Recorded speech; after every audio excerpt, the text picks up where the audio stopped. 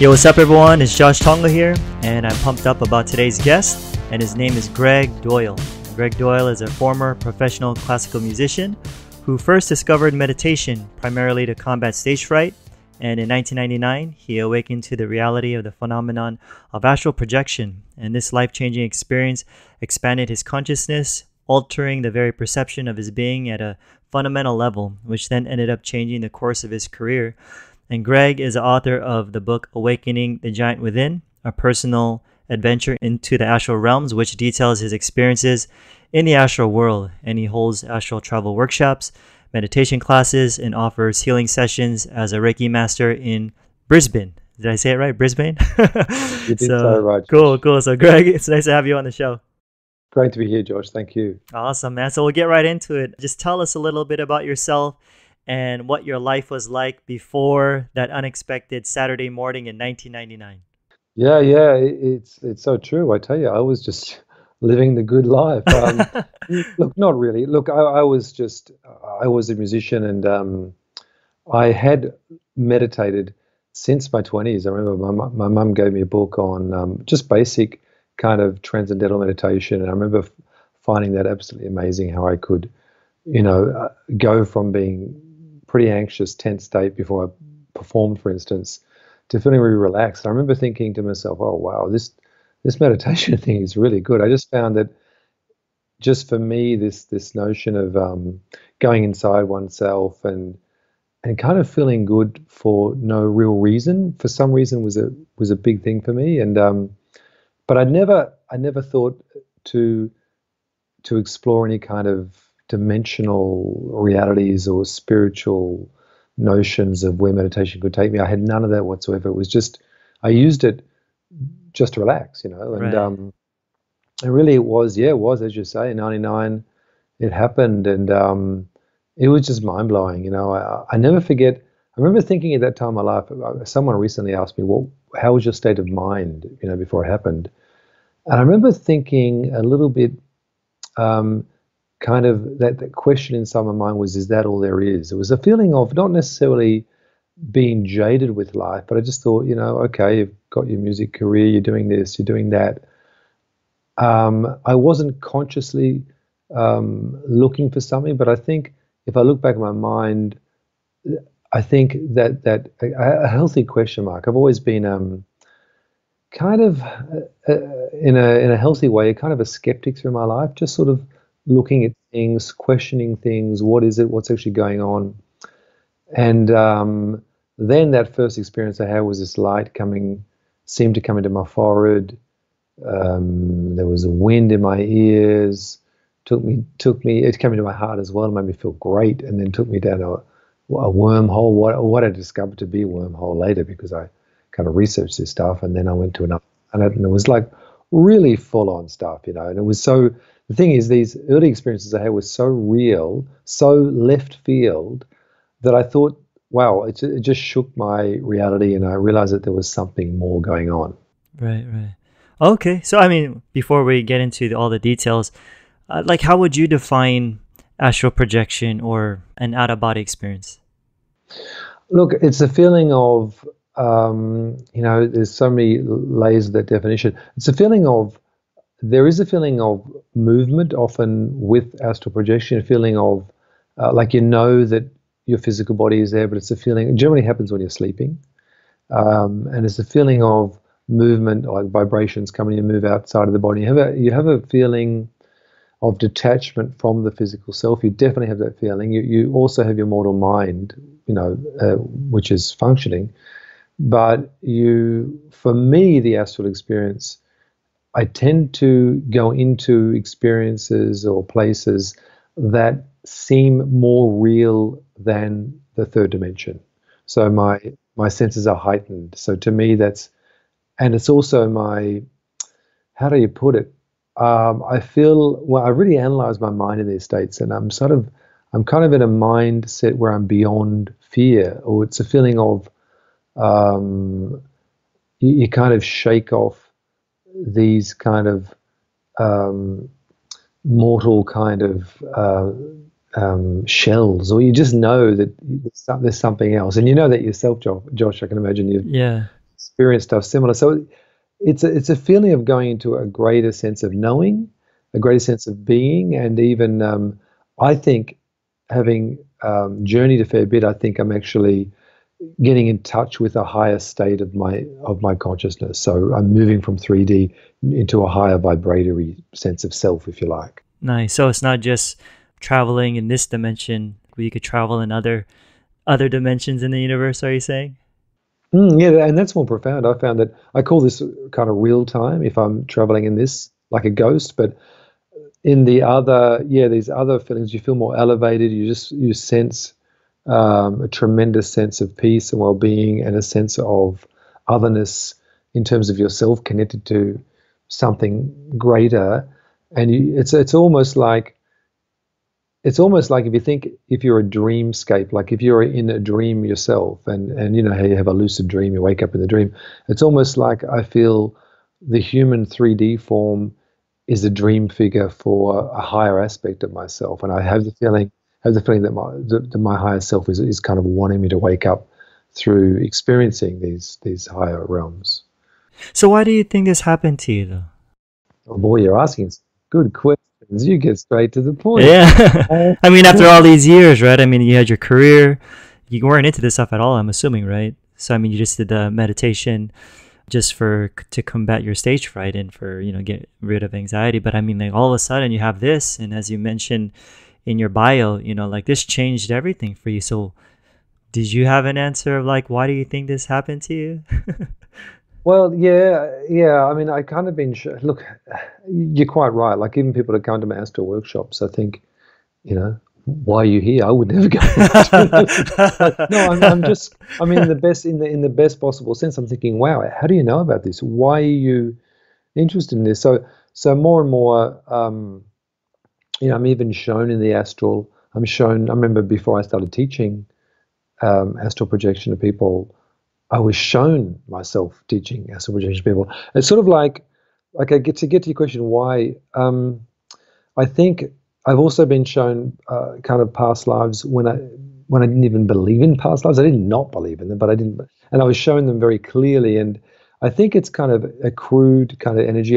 What I mean is you accrue through experience certain things. So I think it's just this lifetime.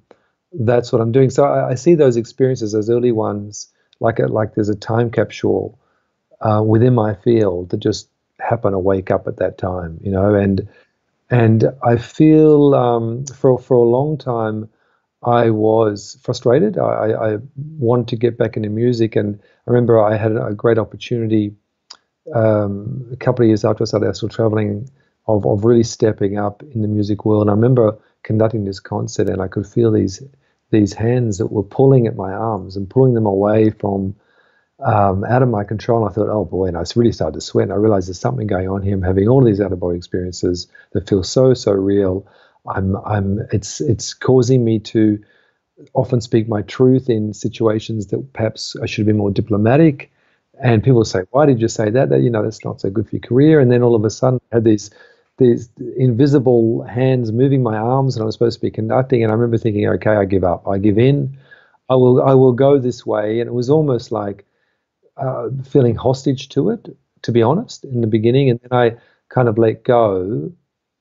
And then it was kind of good. And it sounds cliche, this notion of surrender. It really was that. It was a feeling of, okay, for some reason, this weird stuff's happening. I'm just going to go with it now. I'm just not in a path of least resistance. We're taught as humans to fight, headbutt. And I realized maybe I don't have to do that. Maybe I just go the way I'm being kind of pulled in many ways. And, and then I'd often hear my higher self speak to me. Like I'd hear my own voice speak to me like through a resonator, and he seemed to know more than I would. So I recognized it to be an aspect. That's when I realized it was something spiritual going on, or what I would loosely refer to as spiritual, because I was hearing my own voice speak to me, and he seemed to be able to guide me on experiences. Not always my own voice, but sometimes. And I thought, well, there's something going on here. I do have what we know, this notion of the higher self. Even a lot of these new age expressions I wasn't into, and I'm still not. I wouldn't call myself a new age kind of guy, but that's what happened. And it totally changed my life because it put me into this way of consciousness and energy healing and all this kind of stuff. Yeah. And yeah. So things just kind of unfolded and just you were guided in this direction, I guess. Right. And as you said, you just surrendered to it, just kind of went with the flow. So, I mean, what would you think what is the purpose of astral traveling? Because when I have conversations about this like all the time, like almost every day when I meet up with different people. And for some of them, they get really excited. Other people, they're just kind of thinking, what's the purpose of all that? Because for them, they want to be grounded in this reality, and even last night, I mean, some people were talking about how they do a lot of drugs and, they have like these hallucinations and everything, but they talk about that's kind of like losing touch with reality. But now you're talking about astral traveling. I mean, it could be stuff going on in this realm or maybe even other dimensions and stuff. I mean, like, what's the benefit of doing all that? Yeah, look, and the grounding thing is interesting because, personally, I've never even smoked just because I was, my parents used to smoke. I was never interested. So I can't even drink black tea. I'm really sensitive. Or coffee, forget that. And that all started after I started going out of body. I just became hyper sensitive, like. I missed coffee in the beginning because I still love the smell of it. But I just realized that wasn't my way. What I realized with the grounding thing is, for me, as I said, going out of body, I was going into realities that were more real than this. They felt there was more texture, more color, more sound.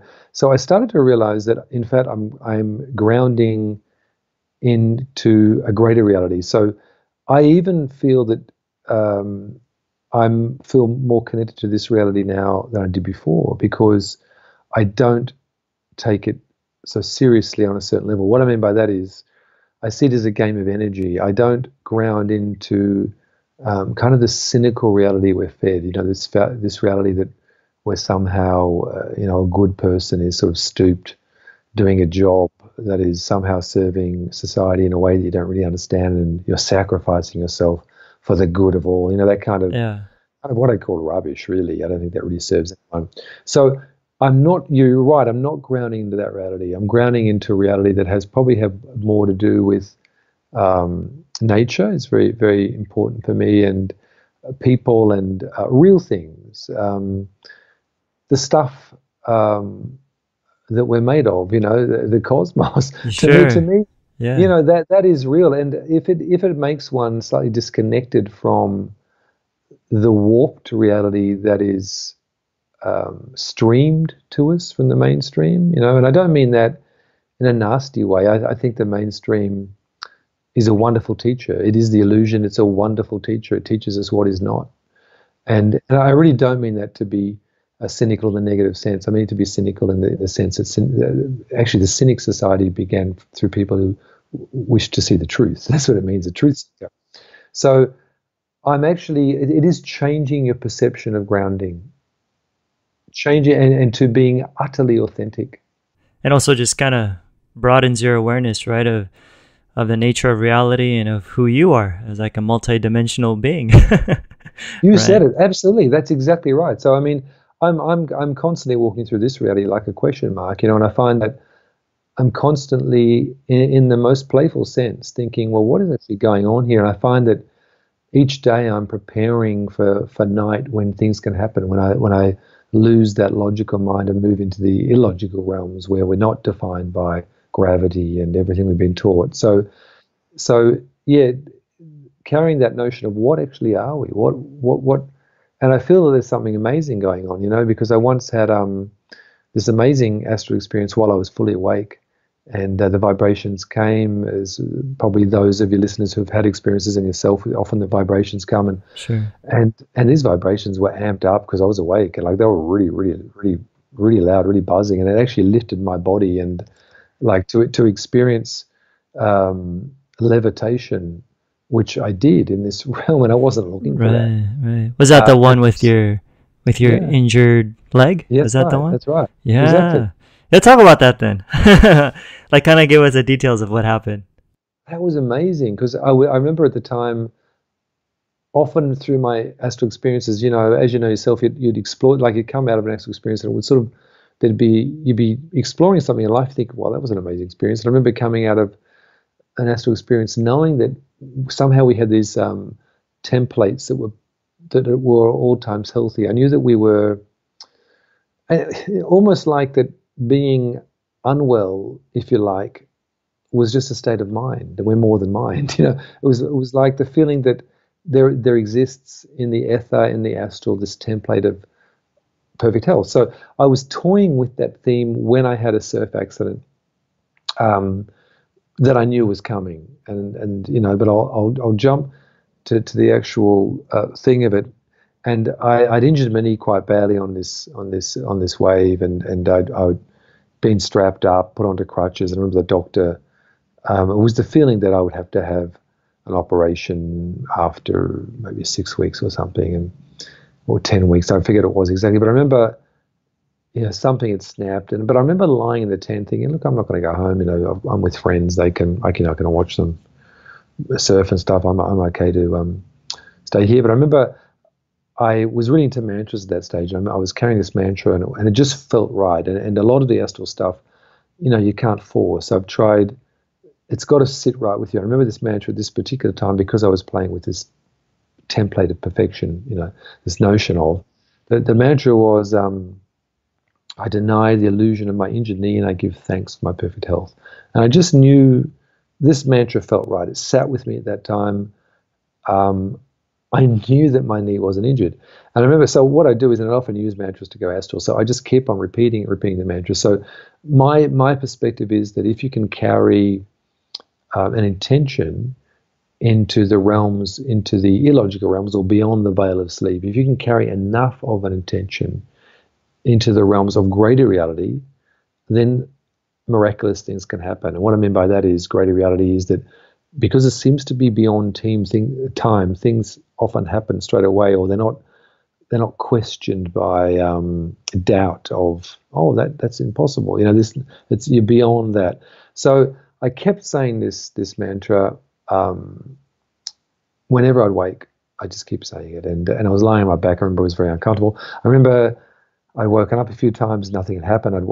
I thought maybe I'd have an astral experience, nothing happened. Then it had gone to light. It was already light. The sun was seeing the tent, and and some people have said, but were you asleep? Well, I know I was awake because I was awake, and I never transitioned from the. So I remember I caterpillared onto my stomach, and I thought, okay, well, it's all over. It's not going to happen. Oh, well, but I got to change position because I'm really hurting. And I started to feel the vibrations. I remember thinking, well, this is impossible because I'm awake. Why are there vibrations? But they got really loud. It was like a whoa, but really loud. And I was just thinking, what on earth is going on? And then I started to hear my voice, and my voice was saying the Lord's Prayer. And it was funny because I'd been raised a Catholic till the age of, say, 10, but not really practicing since then. Couldn't have recited the Lord's Prayer at that, since researched it. Plus, I heard my own voice saying it many, many times. and I thought, this is interesting. Here's my own voice again, speaking like through a resonator. It seemed to come through the top of my head. And every time it got to the words, so these vibrations are happening. I'm awake, aghast. My eyes are open. I'm lying on my stomach on this air mattress thinking, what is going on? I'm hearing my own voice, and I'm literally looking around the tent going, what's going on? And every time it gets to on earth as it is in heaven, it keeps repeating those two lines while still saying the Lord's Prayer. So I'm hearing two of my voice, one saying the whole Lord's Prayer, and the other one I'm just repeating on earth as in heaven, on earth as in heaven, on earth. And I'm thinking, this is interesting. Then my body lifts up. So these vibrations are very strong all around my body. My body lifts off the air mattress with my eyes open. I'm going, whoa. And because I'm not asleep, like when you're taking astral from a sleep state, it's a different thing. It's like you're already in a stage, a halfway house, if you like, when you're asleep. Your body's totally relaxed. It's just different. But here I'm lifted up, and then I'm lifted right off the mattress and put back down very gently. And while all this is going on, all these fingertips are working at my left knee at 1,000,000 miles an hour. And there's also hands around my ankles, holding my ankles. And I am absolutely petrified because I'm awake. I'd had so many experiences, but here I'm freaking out. I'm just thinking this is good. However, no, and I'm just screaming. I'm screaming. Like my wife next to me, she wakes up going, "What's going on?" And then, of course, the screaming and everything, and the vibrations and everything starts to subside, and the voice goes away. But there was no, I was awake. I was lifted off the bed. There was no, and it was, and as it was after 10 days, I remember I was pushing the mower along, with thinking that going from crutches to a lawnmower. But then I realized, hey, I can walk. And then there was no, I had a total healing. I remember the doctor saying, well, that's unbelievable. You do not need an operation. So I remember thinking something miraculous happened. And it was a definite what I call an astral experience during a waking state. And to me, like, think of reality. Like, as you said before, what are the levels of reality we're in, and what is the reality we have the potential to live in? Right, right. So what you're saying with that, with your story, is that if your wife was awake right next to you, she would have literally have seen you float up off of your bed, right? Oh yeah. Yeah, because typically, right, when we go astral, it's like you just look like you're just taking a nap or something. But so that's a trip, dude. So I mean, you're awake in that one, but typically before we go out of body, like we sense these certain vibrations. Not all the time, but sometimes some people do. And so, can you describe just some of the common sensations that you feel, like as a prelude, before going out of body? Yeah. And really, I'd have to say, like, probably the things that I felt, because I don't now. It's smoother transition. When I go astral, I often don't even feel it. Like I'm asleep, and all of a sudden, I'm there. So Yeah, same here. Yeah. yeah, and I think that's natural. If you think of it like a car with loose parts, and eventually the parts kind of get tight, or for whatever reason they get cut tight. What I think is, how I used to feel is like I'd feel, as I said, often there were lights, but often the vibrations would come, and the vibrations would wake me. So it's the feeling of, this is what like people can do, is to almost preempt, like imagine. I think listening is a sense that is a really tapped into the astral sense. If you were to, I think the astral sense is like a unified sense, but if there's a sense you want to develop, and it's funny because I was a musician, so I was often dealing with listening, if you think about it. So to imagine listening around yourself, and I think what would happen is these vibrations would come and would wake me up. So it's the feeling of, oh, vibrations are there, and all of a sudden my mind would become very lucid, knowing that my body was asleep. So I would know I'm in bed, body's asleep, but my mind is, boom, wide awake. And that was like when the first experience, when a light came through my forehead, bang, it just woke me. So, and I think once that's been done with someone, that is an awakening of sorts. And I think that's easier then to kind of bring that on. So, but the sensations were quite full on. Often vibrations around the heart area. It was the feeling of the heart going, boom, boom, boom, boom, boom. And it is the heart chakra that seems to be connected to the astral body, as in, even theoretically, they say the astral body is the fourth body of the human energy system, as the heart is the fourth chakra. But when I talk about the astral, I kind of talk about it loosely. Like, I think we can move, as you said before, we can move through this, the real-time dimension, into other dimensions. So we're not just having to hang around what they call the fourth dimension, where a lot of the archetypes are scaring people or booing people, all this kind of stuff. But you can move to higher levels. So when we say the astral body, I think we're loosely referring to that body that is able to be that aspect of yourself that is able to be conscious, in. Yeah. Well, before we get into that though, like you were mentioning vibrations earlier, we even talked about like your first experience, you were feeling something in your forehead, and then you felt like did you say you felt a wind? Yeah, wind yeah, come by? Wind in the ears. Okay. So when you mention these vibrations, like, does it feel like you're getting electrocuted, and does it hurt? And like, what can you do? What can a person do if they start to feel that, just so they don't freak out? Yeah. Look, so in the very beginning, because this light came in, it felt like a ball of light coming to my forehead, and also came into my heart, making my heart feel great. And then it was a feeling of inviting me out. So I think then when the vibrations came, I recognized a similar signature. So for me, I didn't freak out. Like, I can understand people who are trying to astral travel who have never done it, because for me, I'd never heard of astral travel. So it was a baptism of fire in the best sense in many ways, because I knew not to be afraid of it, because I recognize it to be a beautiful thing. Um, when the vibrations come, I think, so a lot of my preparation, if I want to go astral, is to really relax the body. And a lot of the meditation I used to do, I still do, is really relaxing the body very, very much. That's probably the keystone of what I think for the astral experience, is to be so relaxed so that when the vibrations do come, you don't reflex of grabbing onto your body. So it's a sort of letting go of your body. And I guess that comes with a certain degree of trust and faith. And my interpretation is that the vibrations are actual beings in themselves, and that you're guided out of your body. Yeah, interesting. Yeah, we'll probably get into that later. I mean, you were mentioning earlier about how, like, so you can come out of your body and be, as you said, like in real time, like the physical 3D reality here. So what would you say is the difference between the astral realms and this physical reality here? Well, I think when you really this physical in real time, often you will see astral characters. So like I will see people's astral bodies. Or I remember the first time getting out, I was staying in a hotel in Europe, and I didn't even know I'd gotten out of my body. I'd heard, because I used to go out into other higher realities. Higher vibrational realities. I didn't know that you could be a ghost. You could get out and walk around. And so I was fascinated. And then of course, when I thought of that, then of course it happened.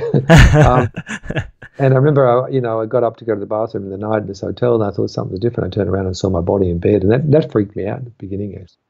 And I knew to stay away from my physical body, otherwise you get sort of sucked back in. It was interesting.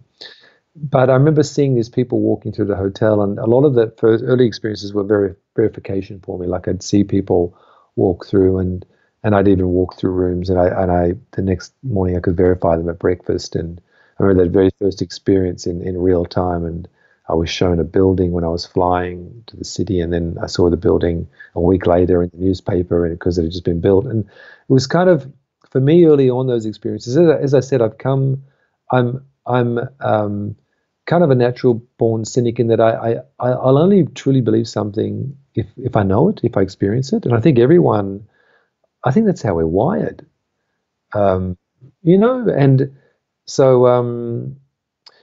so in this reality, when I go around, like in real time, I used to sort of, there'll be slight little anomalies, like little things would be slightly different, like pictures, or objects, or the placement of things. It's fascinating.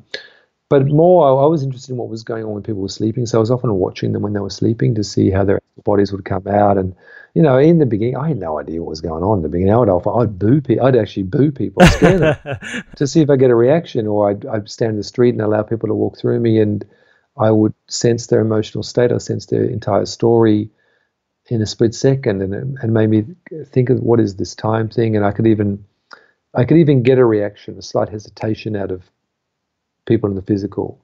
And I thought, wow, this is fascinating. And then, what are the rules here? Right. It was pretty interesting stuff. And then when you go into other realms, of course, it's different, because you'd be on bizarre planets, or just strange things would go on, or meet interesting people, and they'd often talk telepathically, and I'd have no idea what they're saying, but I'd have an understanding of what was said.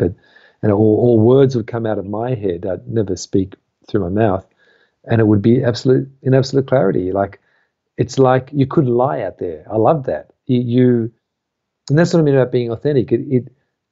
From going astral, I kind of discovered a kind of a truer self that I didn't even know I was, Yeah. No, that's cool. I mean, so as you were saying, there are other, out of body experiences you can have where you're just like in these really weird, bizarre places, other planets. I mean, it sounds like sci-fi, So like to the skeptic, they'll be like, "Come on, like please," So it can sound like we're just dreaming or whatever. But then you were mentioning that whole incident when you were at that hotel in Italy, and then you were able to kind of verify the people that you saw and the tower in the newspaper. And so that I find those very powerful, in conversations with people who are not into this stuff, because then you could kind of just verify and be like, well, I saw this, and how did you know that? I just find those very fascinating. But at the same time, of course, having those other kind of otherworldly experiences are really fun. But it's like when you speak to a skeptic, that's not something that would make a lot of sense to them. They just think we're dreaming or something. Yeah. So how would you differentiate like a dream or even a lucid dream from astral projection, or are they the same in your opinion? They're very different. I think they're fingers on the same hand for sure. I think because I have a lot of lucid dreams, what I found is in dreams, when you're lucid, and I've often really explored them and felt the surfaces of things, and I thought, well, this is pretty good. This is pretty real. But I find that they tend to fracture easily. It's a question of mind. It's a question of how your mind is operating. So in a dream, even a lucid dream, you can lose yourself to the dream often. Also in a lucid dream, you can create things from nothing. Like you can create an ice cream, which you can also do in the astral. You don't have to know the recipe, whereas in the 3D, you have to work out how to get that ice cream. So that's where there's similarities. I use lucid dreams as portals, sure, to the astral, but they are very different. Lucid dreams not as kind of the composition is not as robust. Like let's say in 3D we call this reasonably robust. I would call this what is in front of you now, what people are looking at right now. I would call that reasonably robust. When you're in the astral, it's far more robust. You can see the textures without having to walk up to the wall. My mind's eye can be a centimeter away from the wall, even though the wall is 2 meters away, or I can see behind myself in absolute detail. I can see every corner of the room in detail. The intention of objects, of beings is very clear, whereas in this reality, it's more conjecture of that person over there, what they're thinking. It's much more, I call that very robust, right? It's very the information around you is highly tangible in the astral. In the dream state, not so at all. Not as robust as 3D. Okay. And would you call like the astral dimensions, I guess you could say like a consensus reality? Would you say that? Yeah. Okay. So like if you wanted to visit your friend or meet someone in the astral, you could say that it's also like an objective place. Yeah. Look, I think it's I've found that there's a lot of archetypes out there. Like, we have all the fairy tales. Like a lot of people have certain monsters, they come out, the succubi and all these sort of things. And I found these to be the case. And what I've realized is that the human drama is interesting. We've kind of set up these myths and things almost we're kind of enslaving ourselves, or almost to lock us in. People get out of body and get a shock. They see something and it's so scary. Or we have movies on aliens, and I'm not into sci-fi, and I don't watch movies on aliens because I find that a lot of they seem to be very negative. And having met aliens in the astral, which, as you said before, if someone were to come up and say that to me, I wouldn't have believed it. I would have just thought, oh yeah, you whatever. What are you on? I would, to be honest. But for me now, it's even not about proving things to people. It's me. It's about the experience of exploration and what is there. Right. But it is interesting, as you say, the first experiences I had were very much verification ones, just by their nature. And I think these realities you go to, I found that astral travelers often do go to similar kind of realities. I find that I've seen some things that I have no idea what they are, like structures in kind of space that are very alien to our story and very, very interesting intelligences that are very difficult to comprehend without I'm just so interested. And and then you hear a lot of people talk about how is this just a holographic reality, and more I feel that it is like a simulation of kinds, and these when you get into the higher astral realms or realms that are more cognizant, or your mind is very clear. That's how I measure it. Like if I'm in the astral, if I'm meditating on a planet in the astral, first of all, I'll go to that planet and then I'll be moved to meditate. And I've since found Other travelers have gone to the similar planet, this small planet that has rocks on it with a big red moon to the right. Nice. Other people have said to me, well, I've been there, and I also was meditating. And when you meditate on that planet, I remember first meditating there, having this tremendous sense of not only well-being, but this tremendous sense of that there was nothing I had to strive for, that I was a perfect being. There's nothing outside of me that I don't have. It's all there. It's all there. And it was more than just a theory. And even when you bring it back into the 3D and speak it, it sounds a little lame. It sounds a bit watered down. But there, because my mind is so lucid, so I measure dimensional reality, if you like, or level of, by the lucidity of the mind, by the clarity, because what I feel is, in this 3D reality, which is a linear reality, we tend to be forever trying to grab onto the present moment, because it's often slips into the past. Right. So we're grabbing the whole time. Whereas when you're out there, it's boom. Your mind is so sharp. It's like a pinprick of light. It's just so focused, and therefore, what you wish to come into being comes into being. It's very clear. Like even what you don't even know what you are, the question you might have. I'll go into the astral as neutral as possible, and then a very clear kind of question emerges from me, and then I'm often shown that.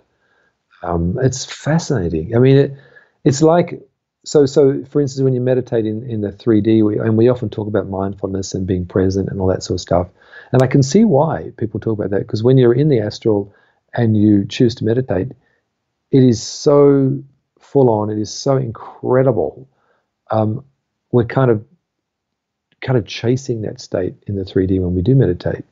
And I have the feeling that because these other realms, in my view, exist before the 3D, so we are, like, often my higher self is talking to me in the astral, and he seems to know more than I know. So yeah. I have the feeling that he's kind of pulling me to the surface of my consciousness, and just like that, we pull our dream figures to the surface of their consciousness. So I think more and more we are kind of here to wake up, and I don't see that as kind of copping out of this reality. I think that's the reason we're here. That's why we're here, to actually become, more, to wake up to what we really are, and it's good fun. For sure. That's cool. I mean, so earlier you were even talking about, and you even mentioned in your book that during these explorations, you sense that you were being aided by other entities. Can you elaborate on that? Like, what do you mean? Yeah. It's absolutely amazing. I remember the first time thinking, I'm flying along, thinking, okay, this is pretty cool. I can feel the wind, forward. I'm going really fast. I used to try to stay low to whatever reality I was in, so I could see the surface, because otherwise you're just going to some bizarro reality. And I remember thinking, hang on, and feeling something around my ankles the first time, and I turned my head, and there was like a faceted being, like like those crystals, like a crystal cut, like a diamond is faceted. It was like a translucent human, but human as in head, body, arms, legs, and it was holding me, flying me. And I remember turning around, and I couldn't see any features, and I could just see this translucent being. Outline, yeah. Yeah, and I thought, whoa. And I remember it spoke to me once again. It was electronic. It was like through some kind of resonance machine, and it sort of spoke in like a really white wall language, and they weren't words I understood, but I know in my mind I understood. I couldn't, it was like a language that was clearly alien, and but I knew, and he was saying to me, or he or she was saying, you don't need to know this. Don't obsess. Because for me, I think that's probably made it easy for me to go astral. I wasn't looking for any kind of spiritual answers. I was just fascinated with the mechanics. Like, what? There's something holding so even though I wasn't meant to know this, of course, I was thinking to myself, well, I was meant to know it. Otherwise, I would have turned around. So what gave me the inkling to turn and look? I think, and often I'm told not to obsess in the astral with certain things. Like I remember the first time I went into what is known as the void. I'd never heard of the void. I would go into this like waiting room before I'm shown something, and then I would hear. I remember hearing the Om for the first time. It was like a really low AUM. It was definitely an Om, AUM, very very low, like octaves and octaves low. But it was like a male voice that was profoundly low, profoundly low, and it was. I remember just sitting there, hovering, taking in this Om, and I didn't Google the word Om for years later. I didn't go, and it made sense then because I just thought, well, at the time I thought I don't care. I'm just interested in being here, and that was cool. It was literally a feeling of wow, that was amazing. It wasn't like, oh yes, I'm here to discover the. It wasn't nothing and none of that kind of stuff. It wasn't for me. I very much loved the feeling of going astral, and was so. And that's where it changed my career, was that when I go back and do music, I remember thinking, but that was so real. And I just think, and I wasn't really talking about it to people, but I just thought those states are incredible. But I didn't feel the need to chase them with drugs. And not that I'm poo-pooing that. I understand if people are wanting to experience things, that's their story. But I just felt that this is inherent within us. I want to know more. What was that? What was that? What is that? Right. So even when you were having these experiences, you were still a teacher, right?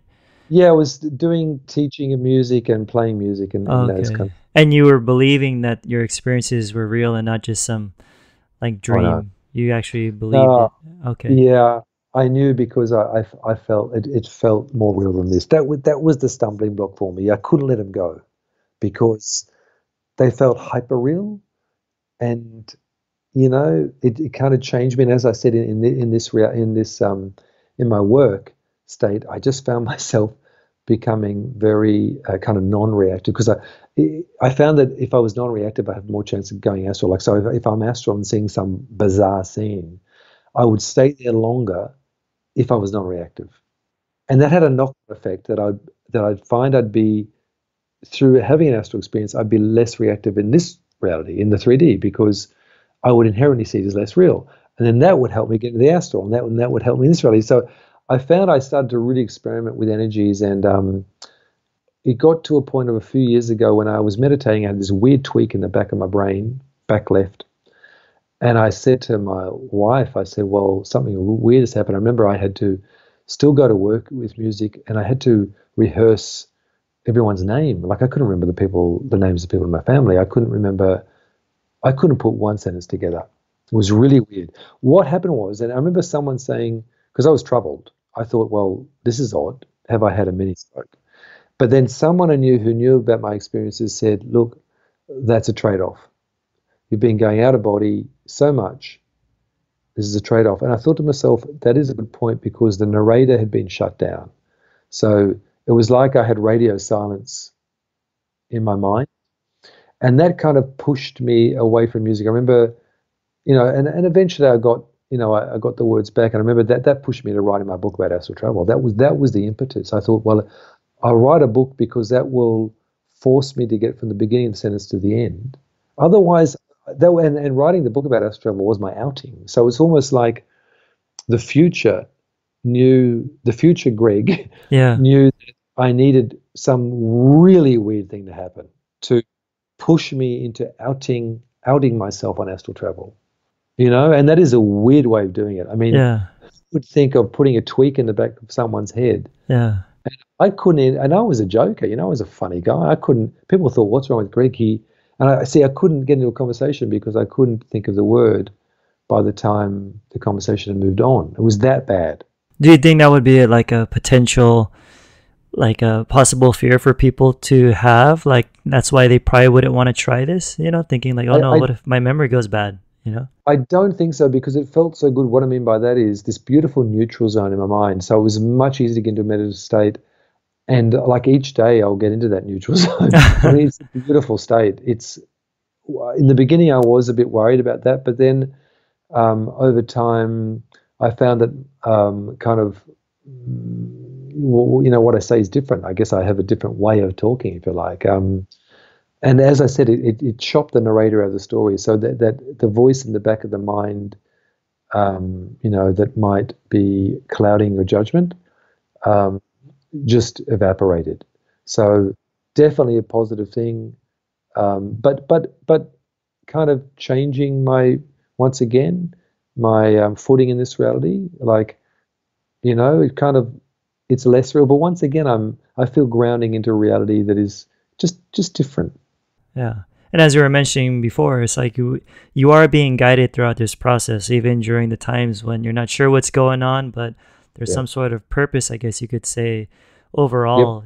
Things kind of coming together. And so you were mentioning earlier about how you saw that invisible being, I guess you could say, that was holding your feet while you were flying. I mean, because you're not alone. So, I mean, can you talk about that time when you ended up in like a medieval inn and then you encountered two people? And so who were those people? That was so cool, because I remember at the time, was pretty early on, thinking, what is going on? What are these experiences? Watching too much Game of Thrones, Yeah, well, that's right. And I don't even watch that stuff. I know. This is the funny thing. I don't even know. People say, do you watch Game of Thrones? No. The funny thing is, I remember, when I look at my mind, what was actually going through, I remember thinking, I want some answers here. And this is what I tell people, I want to experience astral projection, in a playful way, to kind of have a sense of, hey, what's going on here? I guess it's this notion of being a sovereign entity and thinking, don't just show me little glimpses of these things and not give me more answers. And that was bizarre. So I go out of body and I feel the vibrations come, and then I materialize in this kind of medieval inn. It's like, medieval pub kind of thing, all stone and wood. And there's this woman sitting there just looking at me, and I'm thinking, okay, this is pretty weird. And they look kind of human. And they start to tell me all about myself. And I remember just going, okay, this is too real. I go back and I think, wake up, and I'm back in my bed, but then as soon as I close my eyes, I'm pulled back again. And I remember they were telling me that they were my guides. Now, this was before I'd heard of that notion, that New Age notion of guides. So, if I were to have read a book about that we have guides before that had happened, I would have said, that's crap. Yeah. Yeah. Well, I would. Now I'm more open. I don't think anything. What I mean is, I don't really have an opinion on anything unless I've experienced it. So anyway, they were telling me a lot about myself, and I said, "Where am I?" I remember they said, "Oh, we're in Gwyneth," and I said, Gwyneth's pole child. So and they would laugh and all this kind of stuff. And then I remember it's funny because later on I researched this notion of Gwyneth, and it's spelled Gwynedd, E-double-D, but pronounced Gwyneth, and it was a Welsh medieval place of some kind of spiritual significance. That's what I researched. So it looks like Gwyneth, right? Gwynedd, but it was pronounced in Welsh. It was pronounced Gwyneth, which I didn't know. And so then I once again, I go back to my body thinking, well, this is too real. What's going on here? So even though I wanted, like early on, even though I wanted, more evidence or whatever, I still was freaking out by the reality of it. I still would push back to my body. So there's obviously resistance. But then as soon as I close my body, my eyes, once again, back. And this time, I remember the last time I'm in a field with the woman. There was a woman and a man, and she has aged in Earth years. They've aged in Earth years. So they are ex-humans who are here. Yeah, they're here, and they're sort of inhabiting these realms around, and they're guiding me through certain processes.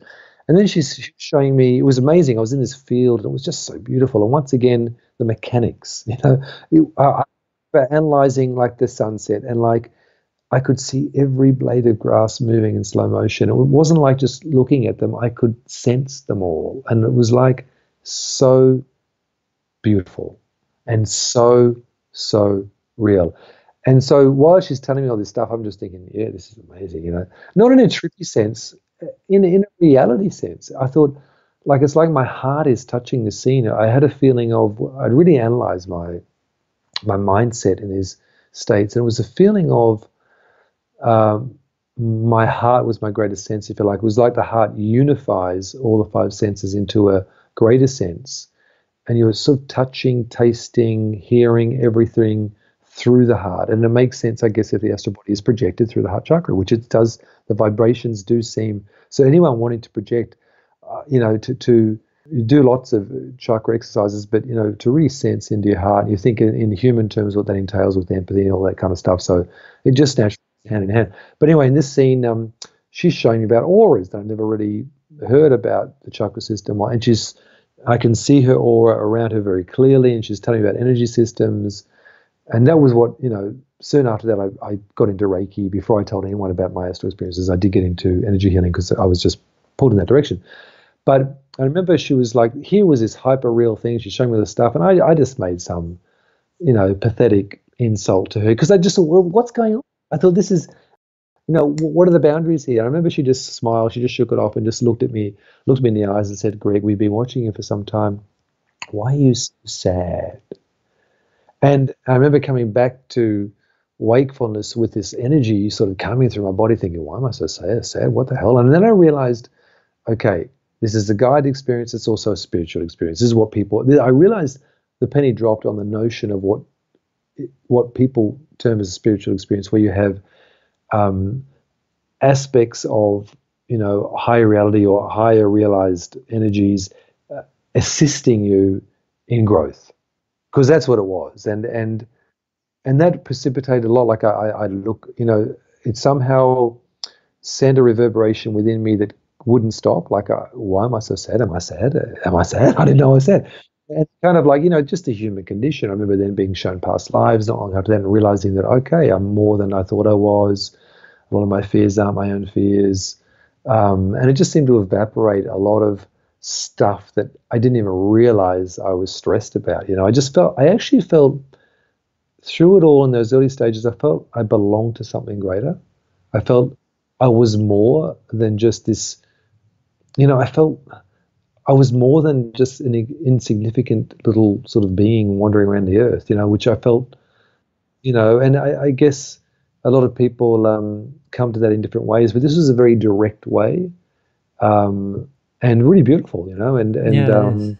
I mean, that's just a beautiful truth, even thinking that you're not alone, that I mean, it can sound like creepy to some people, but just to know that these beings, they've been watching you, they've been with you, they've been guiding you, in certain times in your life. So, I mean, that's a very powerful, truth for people who do feel alone, to understand this reality that even though they may not see them, It's so true. And I just think, even though you might not see them, but, but you want to see them. If you're ready to see them, you will, know, and it makes it very sort of concrete in the best sense. I sort of then felt more trusting of, but sometimes I've aborted trips. I've been, didn't want to go out, or, was in some weird space capsule and hearing some weird language coming through. I just thought, I don't feel like meeting some ETs today. And often I just think, well, no, I don't want to go, and that's all right.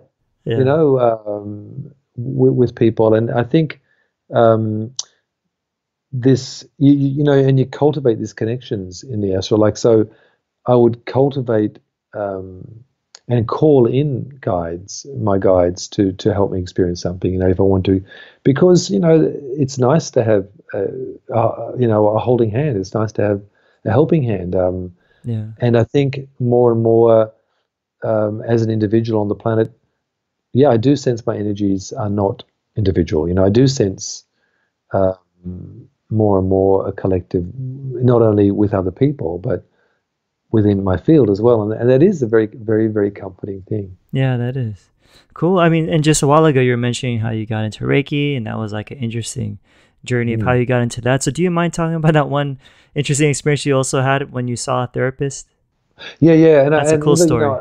It is a cool story, and I think that many people wanting to sort of get into this whole astral thing, often going to an energy therapist can really help. And I just fell into this one.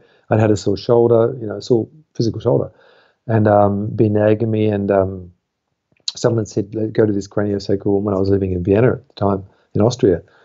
And I said, okay. I went along, and she was moving my arm around a bit, and very gently, and then I went. And I remember thinking, well, this is interesting. I knew this woman was a bit different. And I said, well, what happened? And she said, well, you had an energy block in your shoulder. And I thought, well, once again, the inner skeptic, I thought, well, that's rubbish. Mm. Don't just say, Yeah. what do you mean by that? And she said, you had a block and I got rid of the block. I said, well, how did you get rid of it? She said, I just moved a few things and just sort of let it go. And I thought, well, I was kind of intrigued. I said, do I have more blocks? And she said, yeah, you're human. You'll have a few. and I was just moved to go back. It was interesting. And I remember the second, it was actually, the second one I went back, I think it was. It was. She put her fingers into my jaw, into my actual mouth. And I remember thinking, have you washed your hands? And she Normal said, yes, question. Yeah. that's right. And I realized, okay, then I started to realize she's not the normal. She's an energy. She's an energy healer as well. I didn't know that at the time. And she said, look, you've had issues processing aggression. I thought, okay, that's interesting because as a little kid, I'd been physically abused a bit, and maybe I, did close down when I tried to speak out or something. I don't know. And she just said, look, you haven't really processed it right. So she put her fingers right in there. I remember that night, my jaw literally was burning. I could feel it stretching within my jaw structure, and I was freaking out. I thought, oh my God, I've got this burning teeth and jaw and gums. What has happened? Next morning I wake up and there's a translucent black wolf in front of my face with these green eyes growling at me. And it's like literally say 10 centimeters away from my face of a wolf. It's there for like, 2 nights or 3 nights, 2 nights, 3 days. What did you feel? Were you afraid? I thought I was going mad. I remember being really upset. I remember my girlfriend saying, look, she just said do anything for me. I said, I can't function. I've got this wolf in front of me. I can't shake it off. Like I look at someone and I have to look at them through the wolf. 24/7. 24/7. Oh, that's nuts. And it was nuts, and it was growling. And now this was interesting. I hadn't associated with what she said about the aggression. Now, a couple of days later, I had this really good argument with a flatmate. And I remember different words came out and I realized, oh, hang on. I was able to say my truth without kind of escaping or getting too angry, if you know what I mean, and losing myself or shutting down. And when I had this argument, the wolf licked me in the face and went into the corner and curled up. And I realized, okay, it's a friend. A few days later, get this, a woman approaches me, because I'm teaching a bit. A woman approaches me who is wearing the very wolf on a t-shirt. Wow. And my body goes into like a fit of energy. I'm going, whoa, whoa, whoa, whoa. What is going on here? And I'm shaking. And I said to her, what? And she says, I you do. And she said, I'm a Reiki master. I said, what's Reiki? And I thought, okay, the wolf there, it was exactly the same wolf. I've Googled for many years that wolf and never found it. I never found that wolf. I don't know who created that wolf. It was this very same wolf. And that led me to Reiki. Now, that's pretty weird, once again. I mean, what a weird way to get into Reiki. If you wrote that in a story, that would just be lame. Yeah. Have you ever seen that wolf come back again? No. That's interesting. I'll remember it if I see it. That's for sure. I mean, if you saw it 24/7, I'm pretty sure it's etched in your brain, That's interesting. Brain, yeah. And speaking of reality, all of my astral experiences have etched themselves into my brain in such a way, even then I said into our brain, far more real. Sure, yeah. Than these 3D mortal memories. Yeah. Far more real. I don't forget them. I can see it so clearly. Oh, I feel you. Yeah, I know what you're talking about, especially like when you talk about how it seems more real because, like you said, your sensations are heightened. There's like more colors and you're able to see all these details almost like slow motion, It's like, it's trippy. It is trippy. So, in your book, there was one part that I found interesting when you talked about you being taken up on some sort of craft, and then you ask these beings, whatever you want to call them, like a question, like with a deep yearning, and they had a very interesting answer when you asked them that question. Can you share that story? Was that the time when the Galactic Federation? You saw those words. That's right. Yeah. And I'd never heard. It's funny thing is because once again later on, not until when I'd written my book, people said, "Oh, you're one of those, are you?" I said, "What? One of those galactic federations?" I said, "What do you mean?" Mm.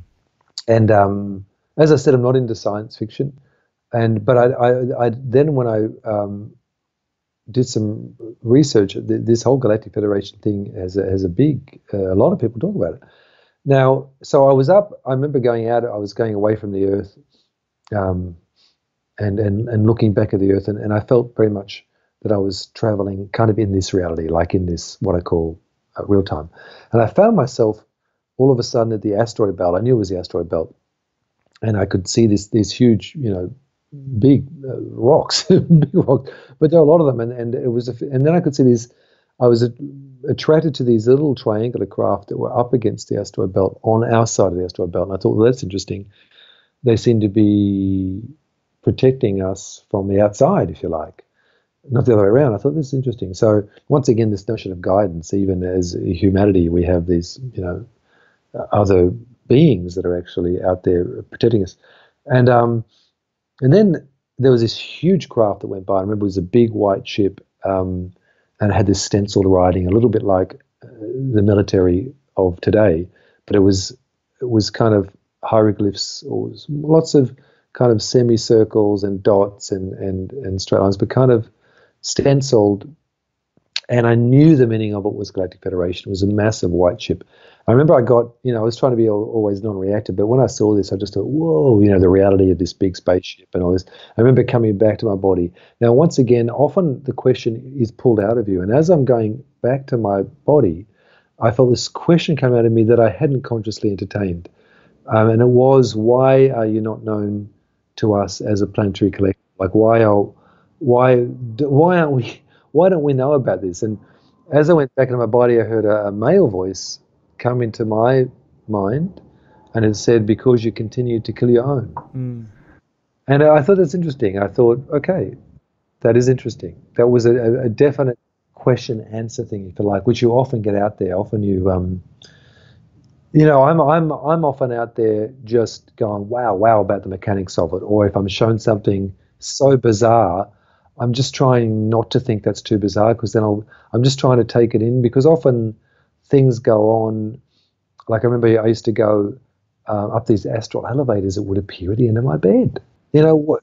And this would go on for a chapter. Like often things come in chapters. So at the end of my bed, I'd wake up in the astral and I go, okay, there's an elevator. I'll get in the elevator. And I'd go to this group of people, and they'd be sitting around a table. And this was night after night.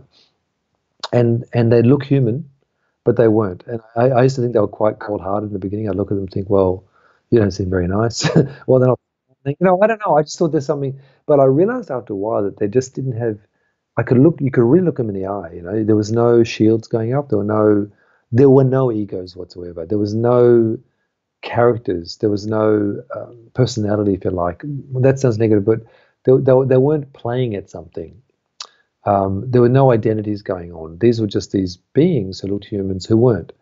And I realized then they'd have turns of speaking around the table, and they'd speak on levels that I had no idea. I remember it being downloaded into my brain, but I had absolutely zero idea of the concepts. I really felt this stuff is advanced. I don't get it.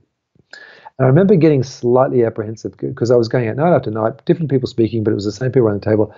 Came to my turn, I thought, this is interesting. They all looked at me, and I found that when these people, when they looked at you, all of a sudden, involuntarily, the information came out of my mind. I sat, and it came out of the top of my head, and I hear my words absolutely crystal clear. And I was talking about the unequal distribution of resources on the planet, and I went through this big spiel about the issues on Earth in not a political way, but very. And I'm not a political. Well, I wouldn't call myself a political person. I hadn't really thought on that. Like that was not my vocab. Yeah. That wasn't a discussion I would have with people, but it was a very clear kind of report on a situation on planet Earth, definitely, right? And I thought, this is interesting, and then the nerves went, because I realized I could just sit in the chair, and everything that needed to be said was said. Yeah. Now that is it was such a curious feeling, almost like little pennies in my brain flying out my head. Hard to describe. Little levers being pulled, and what I realized is I'd go back a lot to these people, and I really liked them. I realized you could. They just had no egos. Yeah. Would you say that this would be like, was there a familiarity to them? Oh Like, yeah. where it's like your family or just I friends felt or? yeah, I felt really good. In fact, the last time I was there, I didn't want to come back, to be honest. Right. It was a long time ago, and I've come to terms with being on planet Earth. But I remember I could feel the having to leave, and I said no. And I remember grabbing onto the table. It was quite a scene, and I said I'm not going.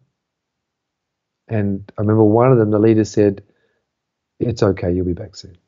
Yeah, it was really fun. No, that's right. Well, look, the whole time thing is different.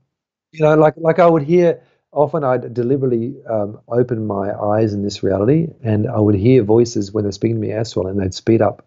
And once again, that pinprick notion, that notion of time not really existing out there. So what I realize is, in a split second, this reality can be happening that we're having, which is slowed down. So everything.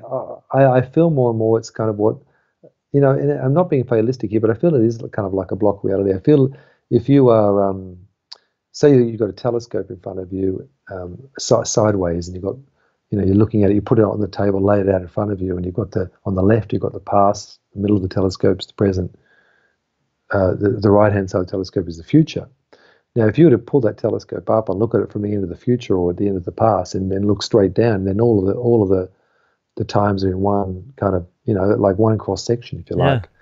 Yeah. So that's what I mean about surrendering. What I feel is, and having kind of gone into the future, and that sounds a weird thing to say, and you can explore aspects of the past as well. I feel that it's all happened, it's all happening, it's all going to happen at the same time. So it's kind of going along for the ride, as lame as that sounds. I really there's kind of nothing to reach for external. I feel that we're just kind of living it. Experiencing. Yeah, and that can sound fatalistic because personally, while we can do certain things and enjoy certain things, it's all happened anyway. So like it's all in our favor. It's all rigged in our favor to wake up. Everything is it's a perfect system. It feels so benign when you get through the levels of fear out there. I remember once going out of the planet, and this tremendous fear was around there, and I knew that, I started to recognize, that's not my fear. There's a collective, and that's often programmed, for certain reasons. And but it's all rigged in our favor. And then you move beyond that, and it's blissful again. So it's a kind of, and a lot of people are, a lot of the programs that come from the illusion are to trigger emotional kind of capacitators in human to kind of to kind of dig into that emotional state of fear. And it's kind of like it's an addiction, like, oh, is it terrible? Isn't that terrible? Isn't that terrible? Oh, it's terrible, isn't it? You see the joy in people, this, not really joy, but you see this look in people's eyes. They love it, and the illusion is very good at that. And I've seen in the astral that there are certain beings that actually gain nourishment from that kind of unconscious, complicit logging into the fear. And it's something we're all going to move through, and it's just a phase we're in. But a lot of the lower dense realms of the astral kind of resonate with that, and often boo us back in, and often scare us. Yeah. And that's what I wanted to ask you too, because you just even mentioning that, it's already kind of giving me what your answer is of like these lower entities or lower astral realms. Because, I've had conversations with people. There's even, famous authors, some of them even say that there's no such thing as those things, that it's all just light and love. How would you respond to that? Well, I mean, ultimately, yeah, it's light and love. But in the realms that it is, there's no shadow. Like there's no evil. It doesn't exist. But the play in duality is that of yin and yang, is that of dualism, is that of karma, is that of good and bad, is that of judgment, non-judgment, is that of condition, non-condition. So in this reality, we're taught very much the conditional state. You think of it, a child is from a parent is said, and they mean well, the parent, but they'll say, you've been a good boy, you've been a good girl. I will show you my love now. So that is, of course, programming that love is a conditional thing, which of course is rubbish. But because we have that going on in this realm, it shows itself. So often these shadow beings people say they see they wake up and they see a shadow being in the room. In fact, they're just seeing a being, but because they're scared or they've got trace levels of fear with them when they fall asleep, they just interpret it as evil. Yeah, exactly. That's what I found, and I've had tussles out there, in the beginning, and then, but it wasn't through intellectual release. I remember, I had this tremendous tussle with this entity, and once again, it was another chapter. I'd be getting out of body, I'd be in the void, this dark space, and there was this. She showed herself as a female character, but it was like she was horrendous. Like her face was that scary.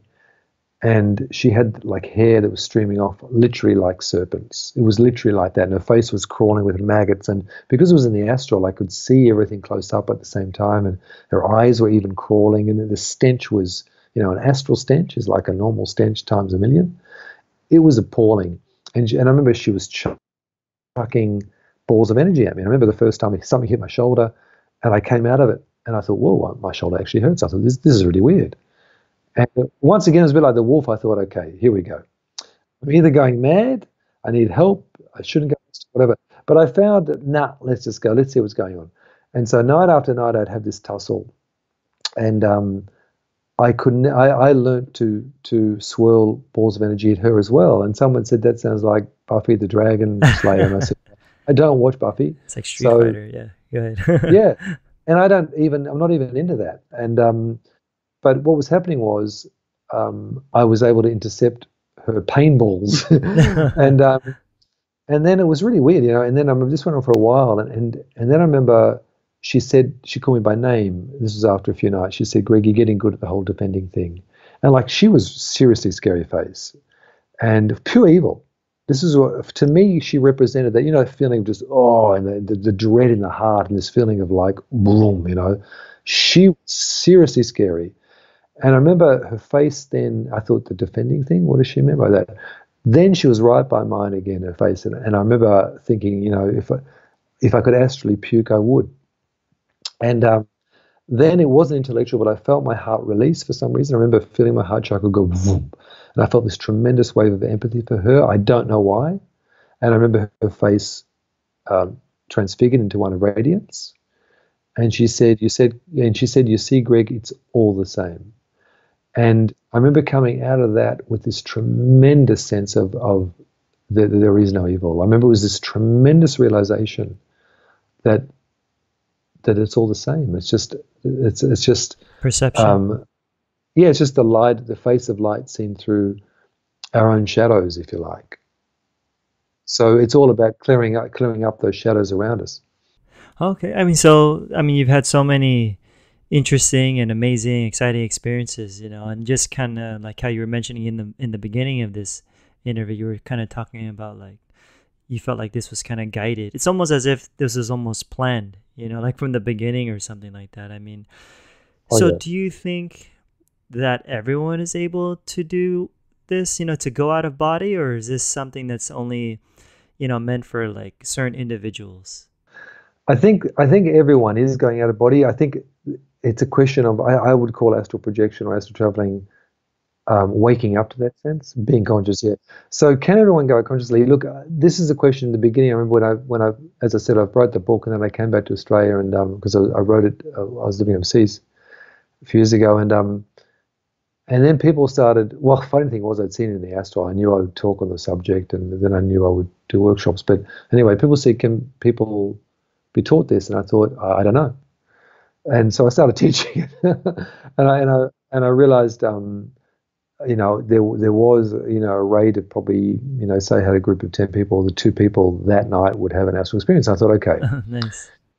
yeah, some is going on. And then people would say, oh, thanks, Greg for taking me out of body. And I go, what? And they say, yeah, you came to my body. And I realized so in the astral, we're doing stuff anyway. And I realized that's just one of my jobs, if you like, in the astral is to take people out. But even when I don't know, even when I don't have recollection. So I'm thinking, I think when we talk about astral projection or like, for instance, like I've got even an online course I've recently put up. A lot of that course, what I talk about is a lot of it is, working through the chakras, releasing fears, like looking into what is and what isn't what you are. So I believe we all have the potential to. I think a lot of it. Sometimes someone will come to me and say, "Greg, I really want to go astral," and I'll look at them, and they're clearly very fearful, and and I'm thinking, well, we'll see, and so I think for someone who is verging or edging on psychotic, not recommendable. Sure, yeah. But for the average person, I think yeah, absolutely, to have a glimpse into this, and I've seen people who have very very easily had an experience, and for them the one experience was enough, and it's just transformed them. And I thought, wow, this is worth it. Like otherwise I wouldn't necessarily share it to teach anyway. And I found that it's been such a positive experience for them. And like for me, when I started going out, I wasn't guided by people in this reality. I mean, everything I learned was through invisible people. But that was quite a trying time for me because I really didn't know what was going on. And people would say, "Oh, that's bad. You shouldn't go out of body. You'll be body snatched, or the devil will come and get you." Yeah. And it was. I thought, "Shoot, what's going on here?" But I knew it felt good. I knew it felt right. For me. So I think if people are moved to it, I think that people can. What I found is, like, here's an interesting one. Not that long ago, I'm lying in bed. I thought I'd fallen asleep, but I hadn't. I thought. Yeah, well, I don't know. Maybe I don't know. Anyway, I look across. As I said, now it sort of just merges. And I saw this woman above my wife. My wife was asleep. I'm looking. I thought, oh, gee, I didn't realize it was astral. And she saw me see her, and she escaped out the wall. And this isn't to sound, sinister, but this is just, what is also going on. Now, it was interesting because my wife woke up, and then I was fully awake, and I said, "What did you experience then?" She said, I was having a nightmare. And I said, "What was your nightmare about?" And she said, nothing related sort of in concrete to the woman. But what I realized was this being was having some effect on my wife's dream state. Right. Now, the fact is, it is a very fluid reality, just as in 3D is very fluid. We interact with people. We are also interacting our dream state and our astral state with beings in these realms. Wouldn't you want to know what's going on? Wouldn't you want to wake up to that? Right. So every night I see it as like a mini death. I'm preparing. I'm not going to cross the road without looking. When I go to sleep, I want to maximize my sleep. I want to have a great sleep. I want to have these lucid experiences, whether they're dream state or astral state. For me, that's part of waking up to what I am. So, and I see that the potentials. I can't imagine that wouldn't be open for everyone to experience, because wouldn't you want to know if certain energies are interfering with you on a certain level. I mean, in the end, as I said, it's all rigged in our favor. And if we are carrying certain subconscious fears, it just resonates into the lower astral, and then so how I see it is that you want to feel as great as you can when you fall asleep. You just want to feel as great as you can all the time, just because it feels good. But it also has the effect that you've got more chance of kind of touching base or with a higher aspect of yourself. So, I think. Maybe I'm biased, but as I've seen that everyone is going astral when they're out of body, When I often try to pull people out in the beginning, I try to yank them out, without permission, whatever.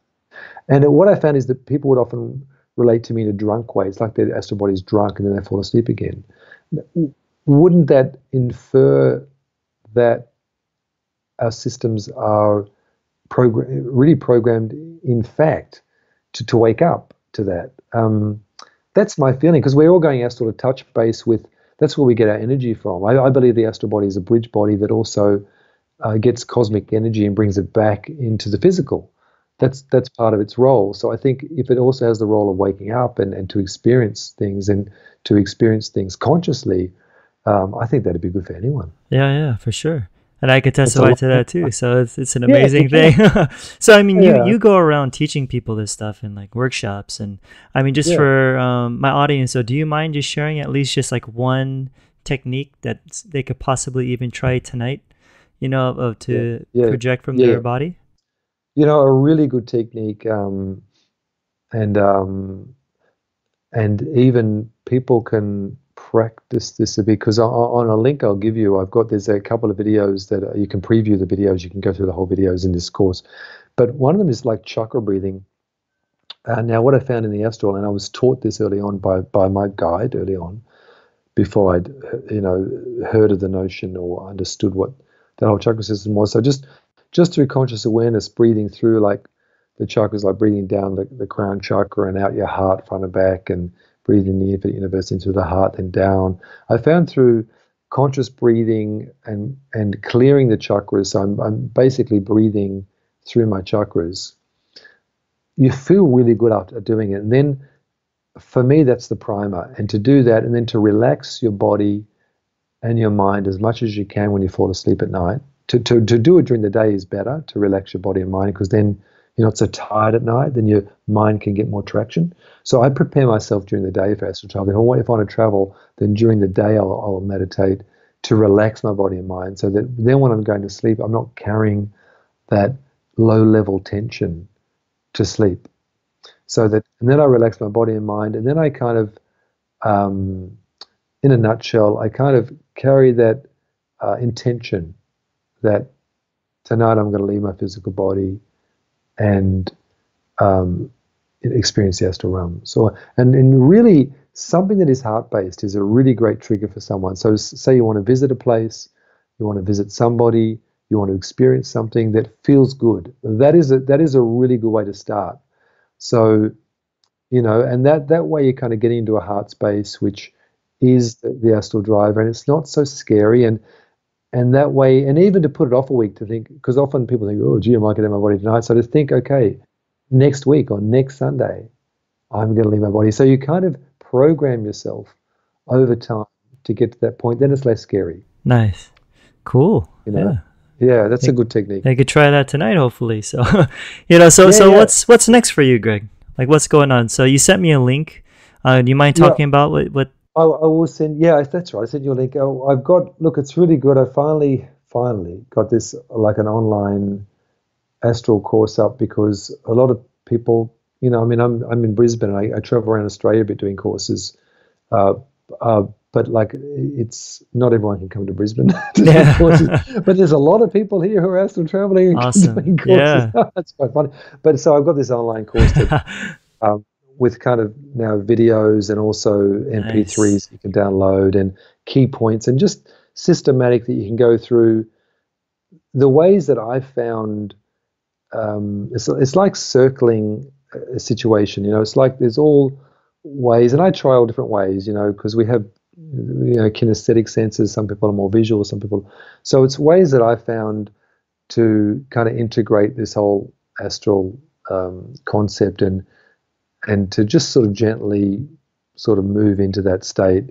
So yeah, I found it's helping people, and actually a couple of people have, while they were doing the course, have had experiences straight away. So yeah, so the link you've got there, you can go, you can preview it. There's even a few.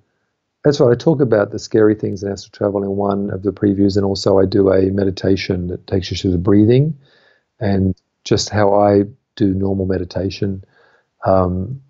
daily, and that's a free video on the course that you can preview, so people can look at that. It's like a half-hour video that people can look at into how I just meditate myself.